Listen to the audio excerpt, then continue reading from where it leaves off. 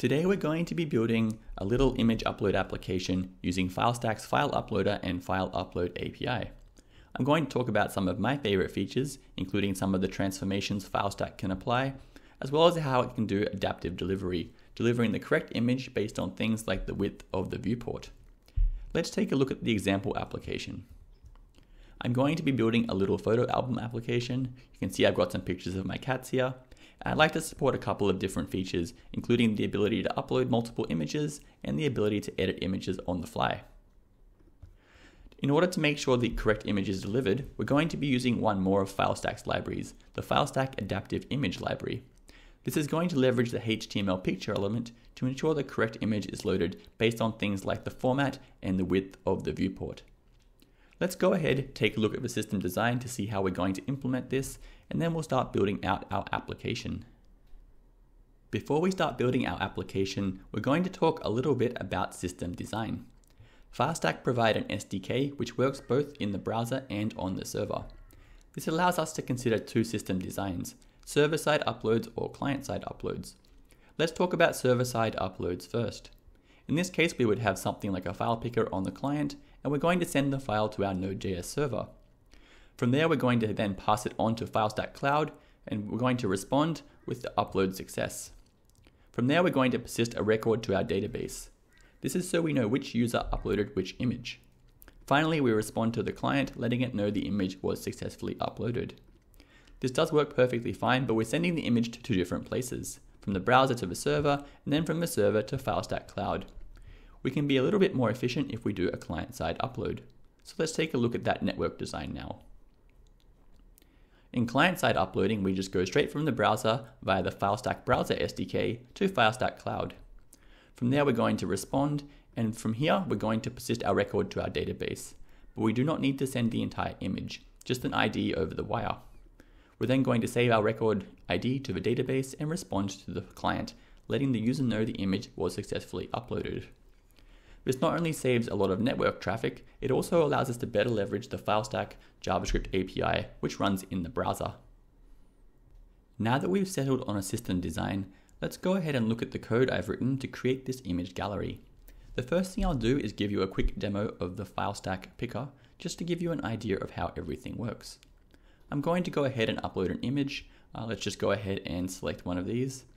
We're then going to do a little bit of editing. I can click on edit, I can go ahead and make it a circle, and I can move this around. Finally, I'm going to save it off, hit done, and hit upload.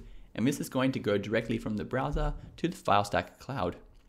Once this one has finished uploading, we're going to update the page with our new images. Let's go ahead now and take a look at the code I wrote to get this to work. What you're seeing here is a view component, but this same idea is going to be applicable for any JavaScript framework. The first thing you need to do is initialize a reference to the Filestack JavaScript client on the front end. I'm doing that using a useFile hook. Let's go ahead and take a look at the code. We're going to use Filestack.js and we're going to call the init method. The first argument is going to be your API key, and this is going to be visible on the front end. More on that in just a minute. Once you've initialized a client, I'm just going to return it inside of my useFilestack function. So this is going to be a global singleton. It's just going to be initialized once when the user visits the application. So the Filestack API key in this case is going to be available on the front end. By default, you can only upload images. Things like overriding and deletion are not enabled. There's very fine-grained policies you can apply. I would definitely encourage you to go ahead and read the documentation just to make sure you're doing everything in a secure fashion. Now that we have a reference to the Filestack client, let's go ahead and take a look at the rest of the code and see how this works.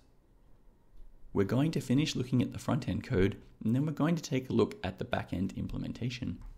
Now that we've successfully got a reference to the Filestack client, we can go ahead and show the image picker. For that, we're going to have a showPicker function, and a couple of things are going to happen here. The first thing you need to do is create a new instance of the Filestack picker, and you do it like this. Just say filestack.picker and pass in an object of options. There are many different options. I'm only using 3. The first one I'm using is max files. This is the maximum amount of files the user can upload in one go. The second option I'm using is container, and this is where in the document the Filestack picker is going to be mounted. In this case, mine's just going to be a reference to a HTML div element. Finally, I'm using one of the lifecycle hooks on file upload finished. This is going to be called after the image has been successfully persisted to Filestack Cloud. In this case, we're going to go ahead and save to the server which image was uploaded and which user that image is associated with. Finally, you need to actually call instance.open, and that's going to go ahead and render the file picker on the screen. Now that we've seen that, let's go ahead and talk a little bit about the server-side implementation and see how I'm keeping track of which images were uploaded by which user. We talked about the onFileUploadFinished lifecycle hook a moment ago. When the file has finished uploading, this callback is going to be called with a file argument.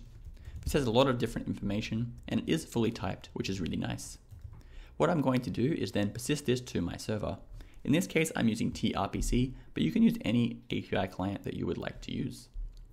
I'm only going to persist a very small subset of the information. In this case, I'm only interested in the URL. Let's go ahead and have a look at the save user image endpoint.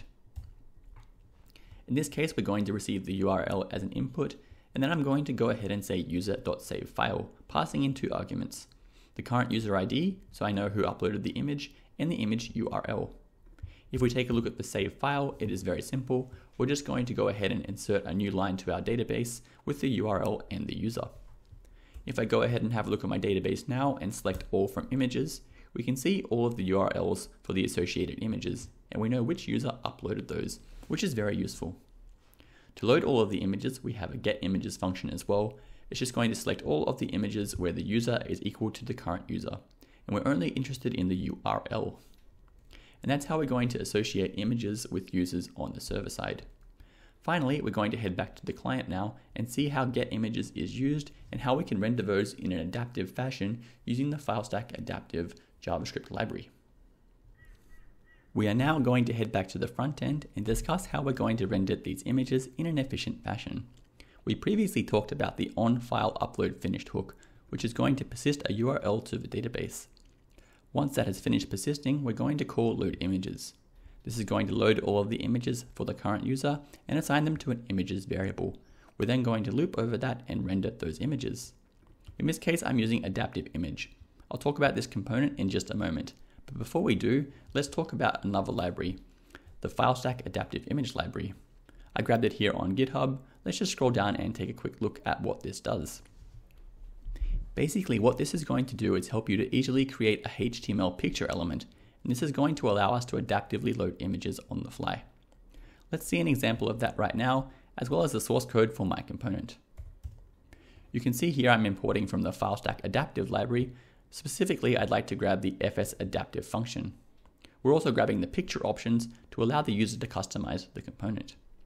For my props, I have a handle, which is just going to be a reference to the URL and any options the user might provide. We're then going to say fs.adaptive.picture, passing in our props, and then we're going to go ahead and specify PNG, which is the original format that I uploaded. Let's go ahead and see what happens. If I head back to my application and refresh the page, you can see we are indeed loading PNG images. These are very high quality lossless images, but this means the payload is very large, 500 kilobytes and even up to 1 megabyte. This one's 5 megabytes. These are very large images for such a small display, and what I would like to do is make this a bit more efficient by loading smaller images. In this case, I would recommend using WebP. This is a lossy format, so it's not going to be as high quality, but since my images are quite small, I think this is a good compromise to make. Let's go ahead and load WebP.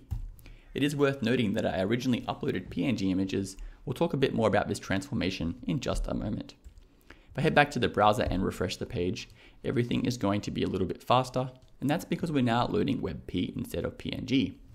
If we look over here, everything is substantially smaller as well, a couple of 100 kilobytes, or for the large size, 1 megabyte, which is still about 5 times smaller than it previously was. One thing to consider is how this transformation is actually happening.